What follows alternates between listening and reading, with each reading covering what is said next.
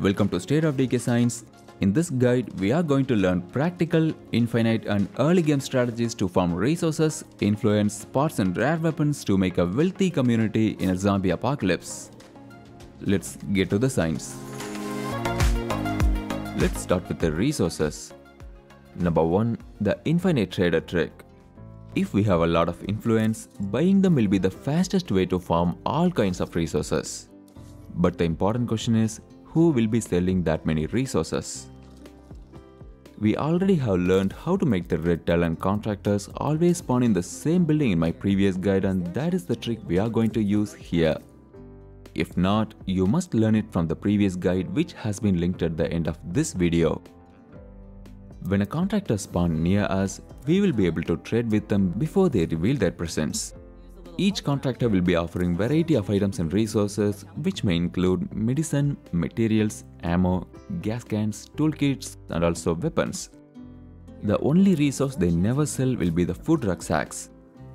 The melee weapons they sell offer a great value of parts for the amount of influence we spend, so this trick will also be useful to farm a lot of parts. Once we trade with one contractor, we can exit to the main menu and start again to spawn another contractor in the same building. So if we have a lot of influence, no other trick will farm resources faster than this. Number 2. Infinite Trumbull trader trick. The Trumbull trader will always be selling food and ammo rucksacks, but the important part is, if we exit to the main menu and start again before her timer runs out, she will respawn in the same building within a few minutes with a fresh inventory of items and resources. Number 3. The play card supply drop. A younger community is where we need resources the most, and the previous tricks will not be useful in that case because we will not have that much influence. So if you are looking to farm resources in an early game, promote a sheriff as your leader. If you have not destroyed all the hearts in your map, you will get the pre-legacy sheriff missions. Play a few of them until you get the sheriff winning allies mission. When you finish this mission, you will get an enclave benefit called play card supply drop. This supply drop only costs 150 influence with a super low 10-minute cooldown timer. This drop always includes 2 rucksacks, in which one of them will always be a medicine rucksack and the other will either be medicine, ammo or fuel. This means each rucksack only costs 75 influence even in the lethal zone. So this will be the cheapest way to farm medicine, ammo and fuel in the early games. Number 4. Infinite daily materials trick. Staging area does the materials upkeep by producing the same amount of materials being used daily, so what will happen if we have 2 staging areas? The Cascade Hills Landmark Outpost has the same functionality as the staging area, so if we have both, one will offset the daily materials usage and the other will provide daily materials depending on how much are being used by our community. The same trick can be used in Heartland DLC by building both the utilities complex and the staging area. Both do materials upkeep, so we will gain daily materials if we build both. Now let's learn to farm influence. Number 1. The dinner bell sieges. If we are in Whitney Field or Church on the Hill, we can start the dinner bell sieges one after another to easily farm 200 influence for each siege. Some players will recommend getting the Haven device, but it won't be necessary. Only the first siege may be longer, but once it is over, it will temporarily provide -8 threat reduction, so the sieges will only be 1 minute long from the second one, which will not include any ferals and juggernauts. Number 2. Beer crafting. If we have level 2 still, we can spend 3 food to craft 4 quantities of 6-pack fresh beer, which can be sold for 204 influence. Most importantly, if we have someone with bartending skill, we will get barley wine as an additional bonus, which alone can be sold for 102 influence, so a total of 306 influence for 3 food. Number 3. Painkiller crafting. If we have a pharmacologist and pill press facility mod, we can spend 1 medicine and 2 jugs of ethanol to craft 6 strong painkillers in the 3rd level infirmary, which can be sold for 204 influence. If we don't have enough jugs of ethanol, we can convert them from food at level 2 still. Let's compare both the beer crafting and the painkiller crafting to learn which one is the best.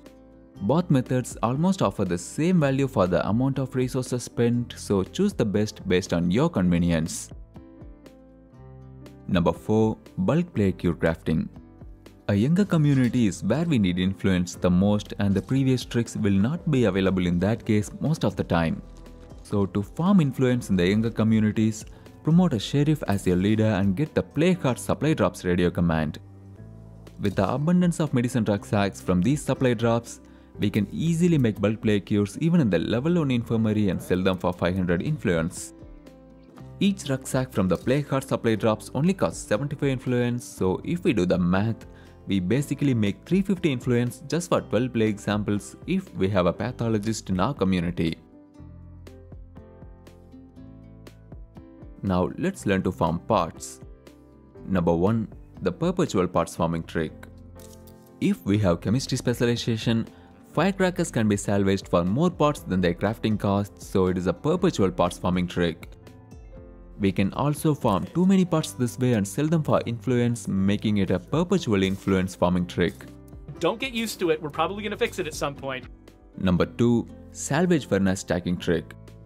Salvage furnace increases the parts yield of weapon salvaging by 50%. But it will also stack when we have multiple salvage furnaces installed in our various facilities. Here is how many parts we get when we have no salvage furnace installed. Here is how many parts we get when we have one salvage furnace installed, and here is how many parts we get when we have 4 salvage furnaces installed in our workshop, auto shop, armory and forge. Number 3. Ammunition to parts conversion. The CNC mill facility mod is considered one of the best ways to make parts from materials, but from update 30, the fireworks crafting station facility mod has become a more efficient way to craft parts from ammunition. The XL fireworks shells from fireworks crafting station can be salvaged for 5 parts each, and we can make 10 shells from 3 resource ammo. That means 3 resource ammo can be converted and salvaged for 50 parts compared to 90 parts from 8 materials when using CNC mill. Most importantly, the parts yield from salvaging can be dramatically improved depending on how many salvage furnaces we have installed in our base. Also, this trick works in an instant compared to CNC mill, which requires few minutes to get the job done. Now let's learn reliable ways to farm powerful weapons. Number 1. Spec Ops Vector SMG and MP5 Spec Ops. Wandering traders will have high probability to come equipped with Spec Ops Vector and MP5 Spec Ops, so we can kill them by zombies and loot their bodies to get their weapons. Killing regular traders does not have any consequences, but never kill mysterious wandering traders and rare skill traders. When they die, they will not spawn for a few weeks. Number 2. G18 Auto Custom and MP5K Spec Ops.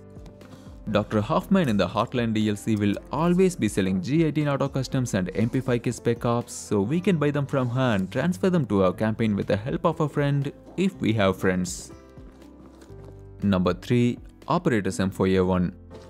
The Clio supply drop in Hotline DLC has 5 variants, in which one of them includes Operators M4A1.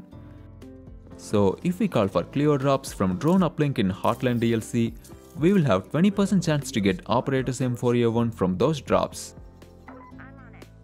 Number 4. The Masterwork Assault Rifle. Masterwork Assault Rifle is the best 5.56 rifle because it has all the features we need, and most importantly, it delivers more damage than any other 5.56 rifle. It is the easiest gun we can get because it is a homemade rifle.